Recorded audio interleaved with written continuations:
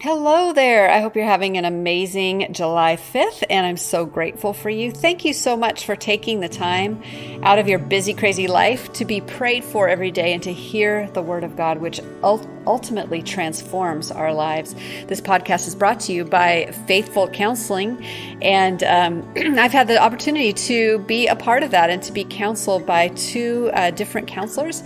And one of the things that I found really interesting was just being able to try out different ones, and there's no penalty for that. If someone's not working for you, you can just move to another one. This is all online, so you don't have to go in anywhere, and it's affordable. You can get 10% off at getfaithful.com/prayeveryday. We are in Acts chapter 9. We're still in Acts chapter 9, and it's a long chapter.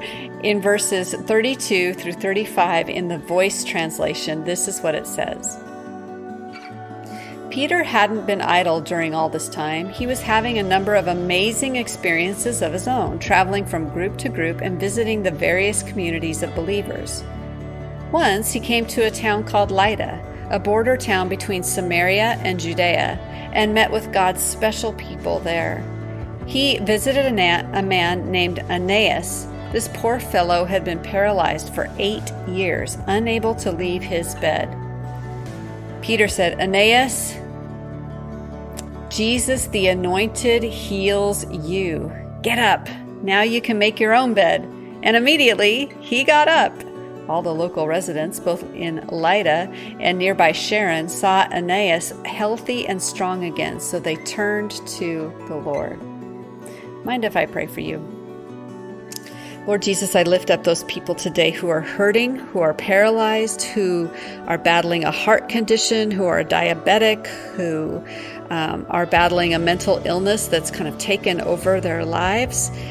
Their shalom is not quite there, that well-being and that peace that you provide. And so, Lord, for those who are sick today, those who battle insomnia, that's me, battle it far too much. I pray for respite. I pray for rescue. I pray for healing.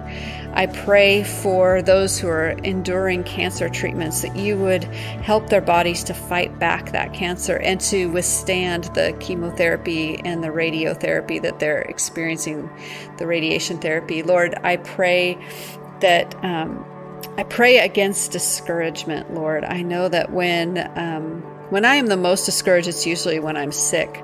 And so, Lord, I pray that you would lift the heads of those who are struggling today because of chronic illness. I pray, Lord, that you would help them to see you in the midst of it, and in the unrelenting pain of it, Lord, help them to find you.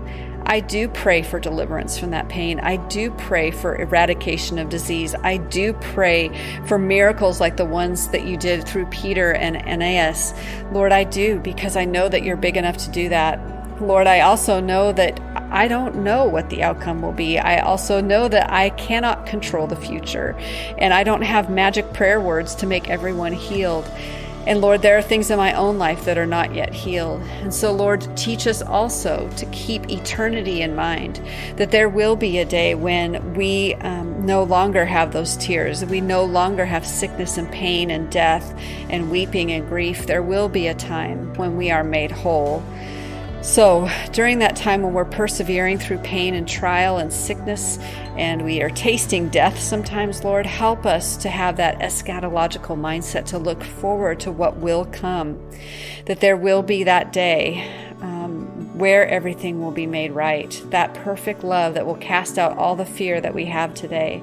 And Lord, I pray, I've been prompted to pray for this lately. It's just, I've been praying for those who are fearful and worrisome, and I pray that you would lift that fear right now in Jesus' name. I pray that you would lift the worry in Jesus' name. You say that you will carry our burdens. Lord, you say that you will make our burdens light, and so we joyfully give you our worry and our fear as an offering to you, and ask that you would carry it for us. It is weighing us down, and it's not doing anything good for us. And so, Lord, we pray, oh, please, Jesus, just take that burden. Empower us to have faith instead of fear, trust instead of turmoil. I pray all of this in the beautiful name of Jesus. Amen. Thanks so much for listening to Pray Every Day. And again, thank you for taking time out of your day to be prayed for and to read and listen to the book of Acts. It's been so fun to read all of the amazing things that are going on as the church expands around the world in this great book. So I pray it's been a blessing to you as much as it's been just heartening for me.